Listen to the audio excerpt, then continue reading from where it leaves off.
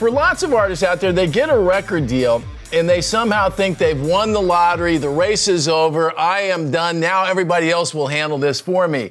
That tends to be more fiction than fact. You guys, both of you had previous record deals, correct?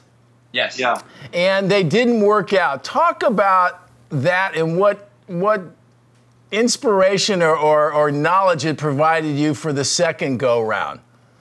Well, you know, it's kind of a cliche trope now, but really you learn more, and I know I personally have, you learn more from your failures than you do from any success. So like, I see it now as all the work I did before that, you know, it didn't pan out the way I wanted. It was just like a stop on the road to doing it the right way, the way we're doing it now, I think, you know, where we've learned from our mistakes. And like, you know, when you get into business with a label, you know, some people do erroneously think that, you know, okay, we can sit back and they're going to do all the work. But no, that's not how it works. You have to work even harder, you know, and nobody's going to be more interested and dedicated to your career than you. Nobody. There's other artists on the label. There's all kinds of stuff going on. There's politics involved. You know, you have to stand out still, continually again and again.